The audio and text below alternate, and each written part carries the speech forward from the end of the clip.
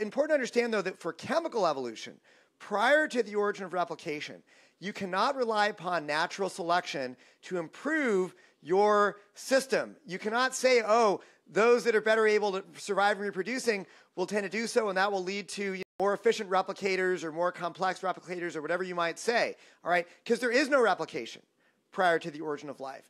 So that's a problem for origin of life theorists. All they have for the chemical evolution part of the evolutionary story is basically blind chemical reactions and chance, okay? That's all they got. They got chemistry, physics, and chance. They don't have any biological systems officially operating, replicating to give you that Darwinian process yet. So I would say that, building complex features prior to the origin of life is actually, as hard as it is for Darwinian evolution to build something like a complex molecular machine, it's even worse for chemical evolution because they don't even have natural selection to rely on yet.